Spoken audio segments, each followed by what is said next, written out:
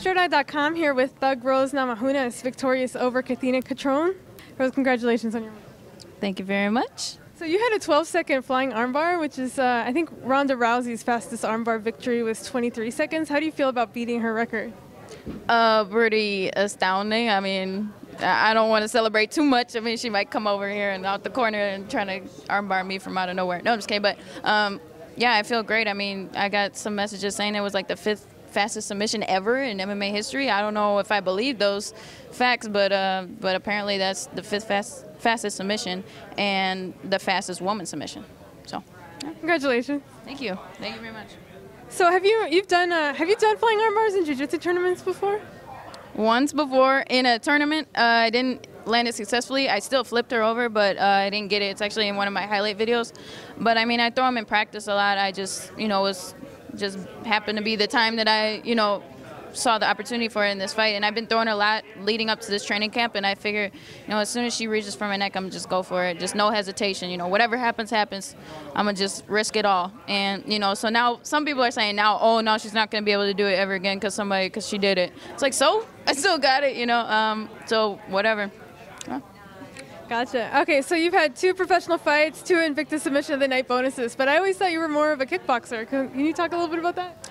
If people would stop grabbing my neck, maybe I'd be a kickboxer. No, I mean, I'm definitely well-rounded. I've been doing taekwondo and karate since I was little, and then I started jiu-jitsu before I actually started kickboxing. So I don't know if it's more of I'm one or the other, but I definitely like striking more than anything. It's just these girls like to go to the ground, so I got to be prepared to go down there too, and and I don't want to work too hard to try and muscle out of takedowns and stuff like that. So as long as I'm comfortable on the ground, then I can save the energy, and if I can pull off that submission, then there's no risk.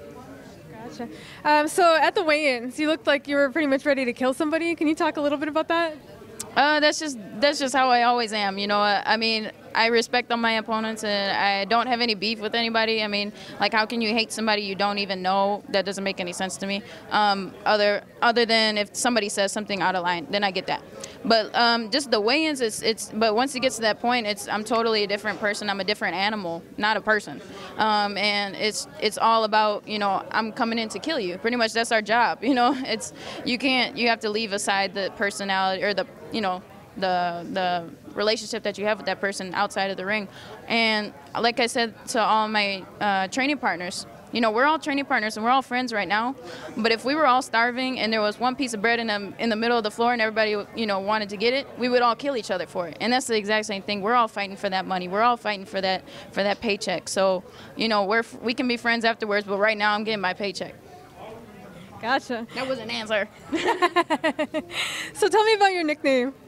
Thug Rose. What can you say? I guess just I am Thug Rose. That's it. I mean, now obviously I've been in some situations growing up. I mean, and I've been through some hardships and stuff like that, and that kind of made me who I am to this day. So I kind of had that little rough side to me, but I have different sides to me. I'm not just Thug Rose. I mean, I'm cry baby Rose. I'm sensitive Rose. I love animals Rose. I'm the fighter Rose, but Thug Rose is just a little part of my childhood that, when I was running around the neighborhood and I was the only white girl around, and I was walking around harder with a, Tupac bandana on, and, it's just a thing from my childhood.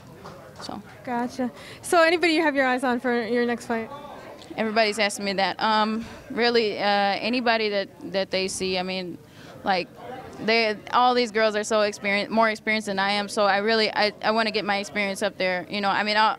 And then, hopefully a few fights in, if I get a few winning streaks ahead of me, then I'll go for the belt.